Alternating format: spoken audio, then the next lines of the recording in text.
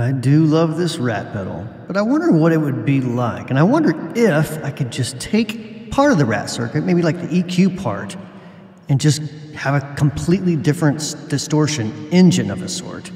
Just kind of make it, something a little bit different.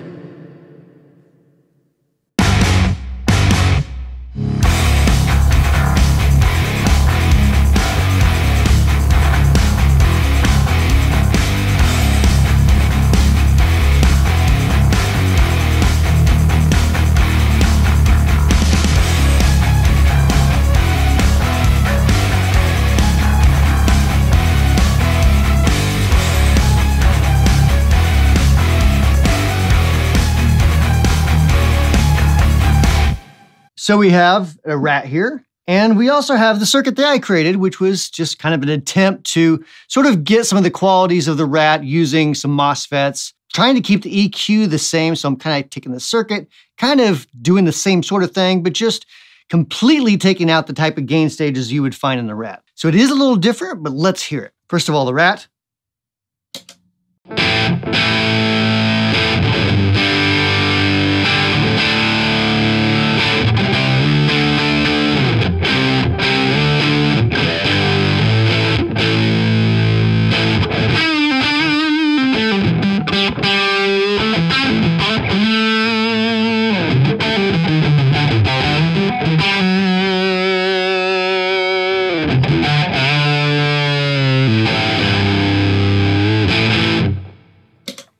And now, the breadboard circuit.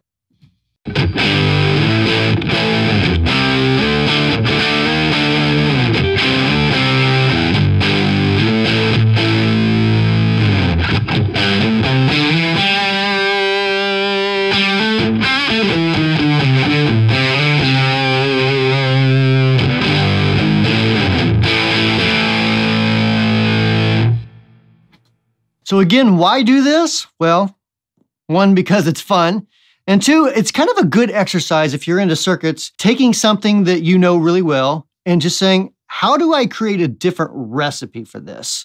And I know this doesn't apply to everyone, but me being generally sort of a circuit nerd, that this is what I do for fun. So it's a really good thing to try to take that type of circuit, the circuit that I love, the rat, and just kind of spin it different. Make a different type of cake with some different type of, ingredients, but still make it something that can give some respect to the original. Would this circuit become something that Wampler does?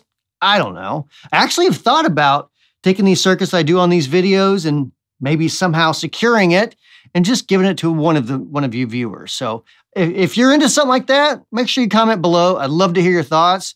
And even if you have some thoughts on how I could keep everything together, because it might actually kind of come apart unless I put a bunch of glue around it or something. But anyways, hope you liked the video. We'll see you next time with a new one.